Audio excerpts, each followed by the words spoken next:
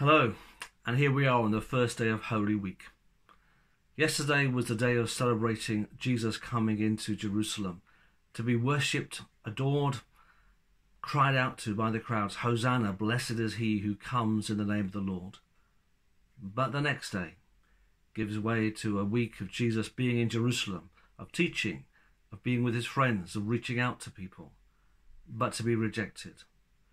And so we anticipate a week where we look to the cross, but of course we also look to the resurrection.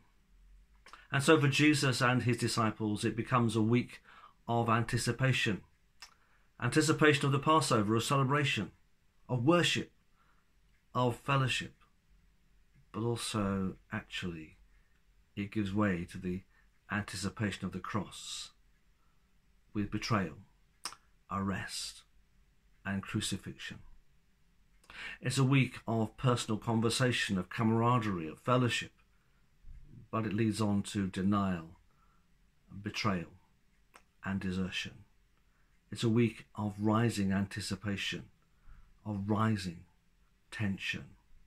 And we're in a time of uncertainty, a time of tension, a time of anticipation that's both good and awful.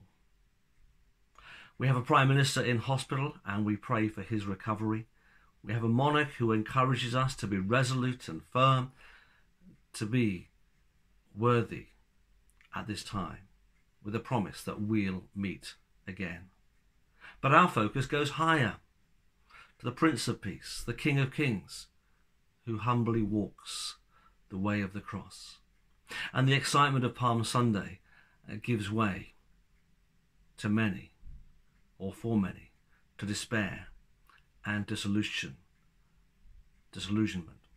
and desertion. But another Sunday will bring a brighter hope. There is a King who says, "We'll meet again." And that King comes to his disciples behind closed doors and says, "Peace be with you." In these uncertain times, let us be a people of hope, a people of peace, and a people of love. I'd like to leave you with a prayer. It's the prayer of Richard of Chichester.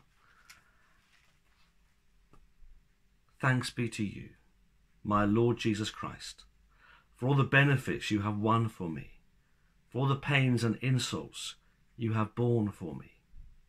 O most merciful Redeemer, friend and brother, may I know you more clearly, love you more dearly, follow you more nearly, day by day. God bless you as you walk this Holy Week, and may we rejoice in celebrating the resurrection of Jesus this coming Sunday.